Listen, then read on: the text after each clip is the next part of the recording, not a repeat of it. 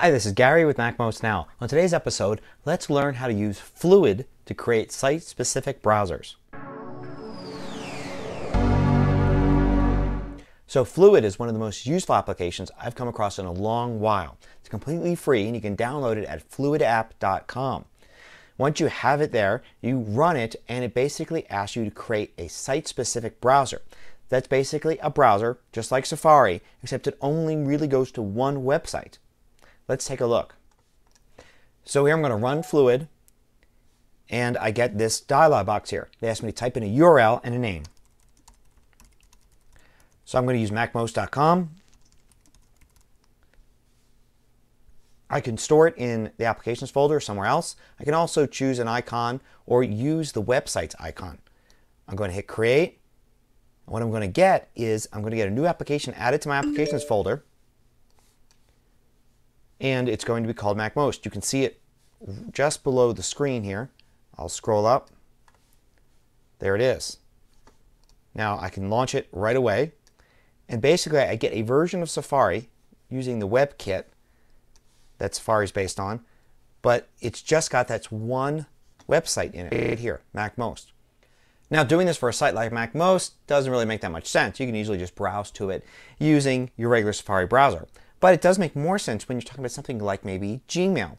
Creating a site-specific browser that's just called Gmail and just browses to Gmail can actually be very useful. You can have that open as a completely separate application from Safari, so you can basically use it as your email application as opposed to your application that just serves all sorts of different websites.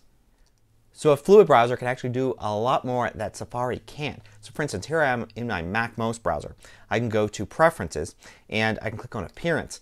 And one of the things I see here is I can set the window level from normal. I can actually have it float above all other windows, even above the dashboard, or I can actually have it embedded into the desktop. It's very useful. Say if you have a site-specific browser that shows you local weather or news, you can embed it in your desktop. Or if you have something that, say, goes to a website that has your to-do list, you can actually have that float above everything else. Now, in the advanced preferences, you can actually say you want to allow browsing anywhere using this specific Fluid browser, or you can allow only things that meet a certain pattern. So by default, I can only go to things that have MacMost.com in the URL.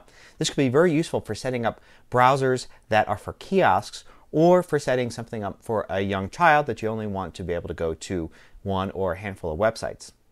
Now I also have some other viewing modes. Under Window, you can actually go into real full screen mode using a Fluid browser. You can also go ahead and use one of the plugins that comes by default with it and create panes. So here I can create a left pane where another web page can be. So for instance, I can go here and drag this link into this pane here, and now I'm actually viewing two separate web pages at MacMost side by side, not in tabs, not in separate windows, but actually side by side in different panes in the same browser. And I'm serious when I say I'm just scratching the surface of what a Fluid site-specific browser can do. There's tons of other features and there's additional plugins that you can add. You can even do some of your own scripting.